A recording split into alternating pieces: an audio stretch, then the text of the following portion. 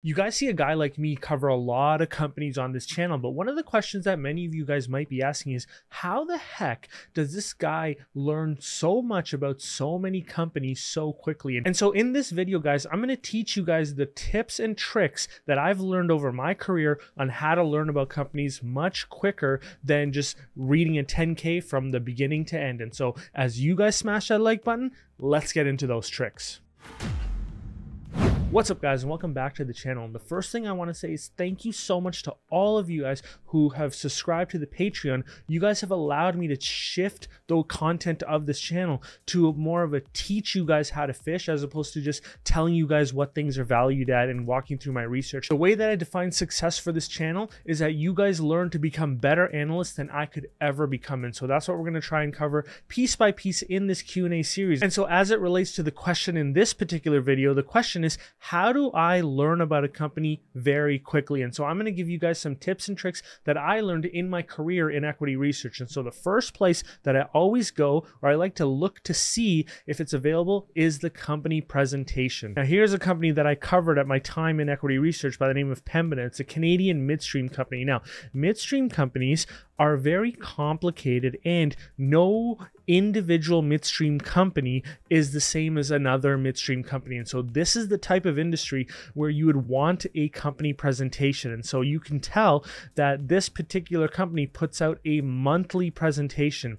And essentially what company presentations are complete breakdowns of what the company does. And so in other words, company presentations are different than quarterly presentations, because in quarterly presentations, you'll get the results of that particular quarter. However, if you don't know the business, you're going to have to read something else, like read some other disclosures that they provide to learn about the business. However, company presentations are aimed at teaching you about the business. And so they focus more on telling you the story and the purpose of the business and its strategic focus. And so, for example, you can see here that Pembina, they have conventional pipelines. That's these blue ones here. They have oil sands pipelines. Mind you, Pembina is an oil sands midstream company. They operate out of Canada, and they have properties in the US as well. So just FYI, they have transmission pipelines, they have frac units, they have gas processing plants, and they have gas infrastructure. And then, other than what's over here in the legend, you can see that they also have other stuff. You can see that they have an LNG, liquefied natural gas, export terminal that they're building in the province of British Columbia. And so they're telling you how much transportation capacity they have, how much sarge, how much propane export capacity they have. And you can see that they own the Aux Sable down in the Chicago region as well. And it looks like they have a fractionator in Sarnia in Ontario. And so you can see that, and also they have the Ruby pipeline, which is actually in the US. And so once again, you can see all of the assets that this company holds. Now, the most important thing that they're going to tell you are the assets that they hold. And so it makes a lot of sense that for a midstream company, this would be the first or second slide. And I believe this was the first, second, or third slide in their deck. It's very important. And so when you go through those company presentations, the idea is that you should be able to intelligently ask a lot of questions about the company in such a way that you've essentially learned the business at a very good level, albeit you probably still have a high level understanding. However, now you've learned sort of like enough to sort of dig deep into their disclosures and learn more and more about the business as you model it out.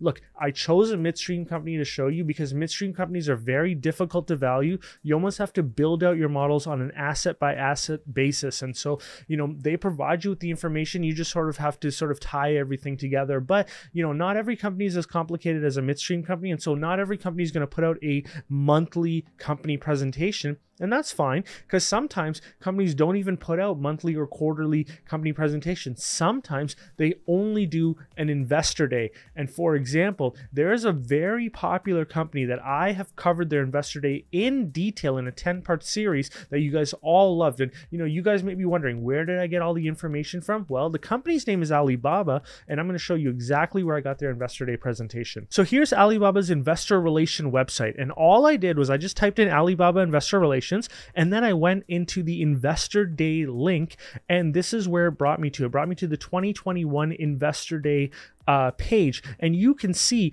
that in their 2021 Investor Day, they had 8 Investor Day presentation decks. And so as you went through all of these specific Investor Day presentation decks, you actually got a really good understanding of the business. Now, in the 10-part video that I did on the Alibaba Investor Day, I just summarized it, these decks, but I always told you guys that you need to go in and look at these investor decks yourselves, because there's a ton of information here and I can miss a lot of stuff. But the point is that by going through these investor decks and then by going through their other disclosures that they provide, their annual disclosures or biannual disclosures, I got a really good understanding of Alibaba, to the point where people started coming to my channel every time they reported quarterly earnings, because they wanted to see me interpret their quarterly earnings relative to the knowledge that I had about the business. Well, the point that I'm making to you guys is you can have the same knowledge if you go through their investor decks, in addition to all the other disclosures that they provide to you. And so, if you're starting to learn about a company, step one, look to see if they have a company presentation. But step two, as you're looking for those presentations, look to see if that they have an investor day. They might not have either, but sometimes what they also will do is in their quarterly deck, there will be certain slides that never change, and those slides are meant to teach you about the business. H&R Block is a good idea of that, or a good example. In every one of their quarterly presentations, they have a lot of slides that really just show you what their overall strategy is and what the business is. And so they do it differently, I guess. But the point is that these presentation decks that these companies are building are very helpful to you. So try and use them as much as you can, because it really helps you learn the business much quicker than if you just went through the 10K. Now, the next step is, if you've gone and you've read through the investor decks and now you want to fill in more information, what's the next step that you can take to learn more about the companies? Well, I'll tell you the next step I typically take. I'll go into a section called Item 1 of the 10K. And what this section of the 10K typically provides a detailed description of the company's business, what makes the company different in its industry, and it can also provide relevant industry associations that you can look up and get more information about the industry.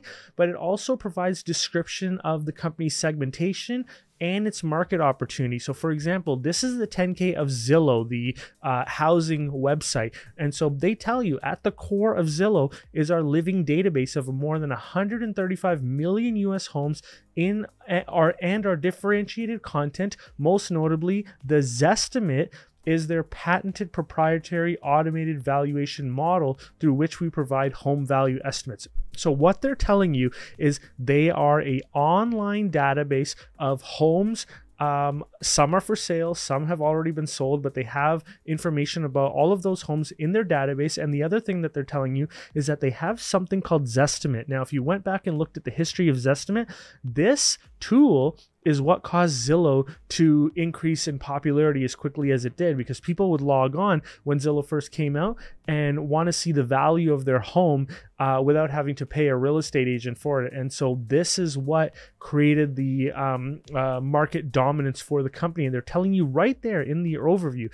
The other thing that they do is they provide you with their segmentation details. So they say we are organized into 3 business segments: the homes, the IMT segment, and the mortgage segment. So as you try and understand this business, you got to understand what exactly the home segment is, what exactly the IMT segment is, and what exactly the mortgage segment is. Now, of course, the homes segment is going away, or it has gone away now. That was the area where they had originally invested in and it went away. However, this particular 10K, it still existed at the time. Now, I'm not done with the 10K. There's another section in the 10K that can quickly provide you with a ton of information, to the point where you can start making some really actionable decisions whether or not you want to continue to investigate this company if you were interested in investing in it. And that section is section 7, the management discussion and analysis section. And so you can see here, this section provides, or this is item 7, the management discussions and analysis of financial conditions and results of operation. This section provides an overview of the company's operations and segments. It provides you a review of the business, the highlights of the past operating period and comparable periods, and material matter disclosure, key metrics, and more. And so, for example, in this section, they would tell you that they're shutting down the homes segment for Zillow Group. And, this is the 2021 10K. They would tell you in the 2022 10K that they've shut it down. And so the point is that all sort of like unique, interesting, current things that are going on, you'll get it in here, including just like their management's commentary about the results in the current year. And they might even provide you some guidance in here as well. Sometimes they do, sometimes they don't. So the point is that if you read 1 and 7, you got a really good idea of what the business does and the direction that the business is going. And so you can quickly do that. So we covered the company provided disclosures and documentation. However, some people like to use third-party information. So what piece of third-party information do I look at? Well, I really like the website Seeking Alpha. Now, I don't have a sponsorship with them. They've asked me to sponsor their content on the channel, but I'm just sort of like lazy. I don't really care to make money on this channel. This channel is more so for just helping you guys. And so here's what I like to look at on Seeking Alpha's website. So you can see here that I like how they organize material analysis and news for most companies. So for example, I typed in Albertsons. It's a company that's going through a merger right now. And I came here to see if there are any relevant or issues or pieces of external news that may be impacting that particular security. So I can see here a ton of analysis by people who do write-ups. So you can see the date and what the analysis is, and whether they are a buy or a hold, so it can tell you about their bias. But then here's a whole bunch of news on the company as well. And so I like how this is laid out. If I start with the company presentation, then I go into the 10K, and then I'll usually go into the Seeking Alpha to see if there's anything else that I sort of missed. But also, in the previous video, I told you that I go through the company's press releases as well. I probably would have done that by this point. And I'll just sort of read everything there is that I can get my hands on the company, just to make sure that I didn't miss anything.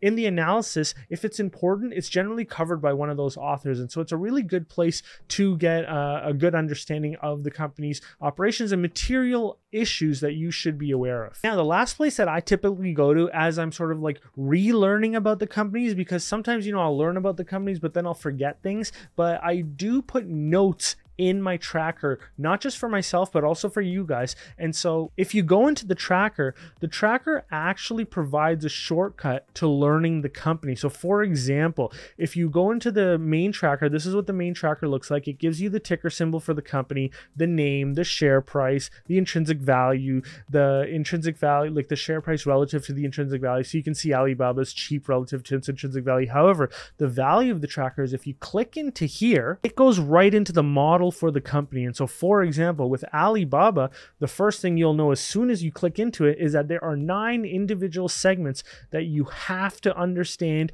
and forecast out individually if you want to model this company out. Well, the good thing is everything's sort of organized. So for example, what is the relevance of cloud? Because somebody might talk to you about cloud. It's like, okay, if you want to invest in cloud computing, you should invest in Alibaba. Well, if you take a look at cloud, you can see that the business is not material to the company's overall revenues. You can see that it's only 8.7% of the company's overall revenues relative to total China commerce, which is 70% of the company's overall revenues. However, it has been growing quickly. Notice that it grew 120, 100, 84, 63, 53, 23.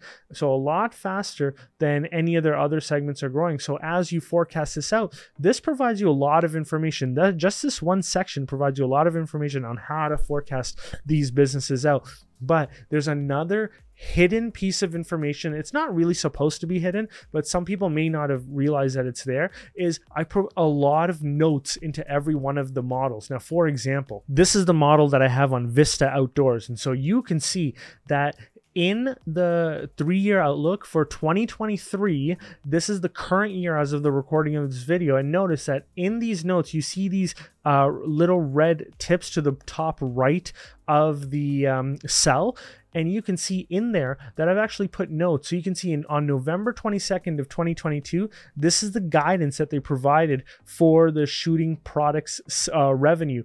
And then in February of 2023, this is the guidance that they provided for their fiscal year 2023 shooting products segment. And so you can see that the guidance actually got tuned in a bit. So they narrowed the range for the guidance one quarter over the other. So that's very helpful as you forecast this out. And so you can see that I'm actually forecasting it basically right at the low end of their narrowed guidance at 1.73. And so that's kind of how I'm doing it. But you can see by looking at this that there might be some upside relative to my forecast. Now, if you want more upside, notice that they also provide medium-term guidance. And so what I did is there's this note section here, and I actually write out what their medium-term guidance is. And then so you can actually compare their medium-term guidance to what I have. So they're saying that they want sporting products revenues to be around 1.8 to 2 billion by 2025. And it's hidden right now, but you can see that I'm not really growing it significantly past that, because by 2027, it's just at 1.9. And so pretty much in line by 2025. But then notice that for their outdoor products, they're saying that they want this business to be at 2.5 to 3 billion in sales by fiscal year 2025. And notice what I've done. By 2027, they're just getting to 1.5 billion. So much lower than the range that they're providing us of 2.5 to 3 billion. So you could look at this model and say, look, he's too pessimistic. And of course, if you wanted to ask me directly why am I forecasting it at such a low rate, you can actually join us every month on the live Zoom calls, and I'll field any one of the questions that you guys have on the models, on the assumptions, anything. However, if you just want access to the models and you just want to see how I'm forecasting everything out and compare it to how you're forecasting things out, or if you just want to use my models as a second review to sort of like gauge if you're understanding everything correctly or if there's anything that you missed, you can get access to all the models, all of my research at this lower tier.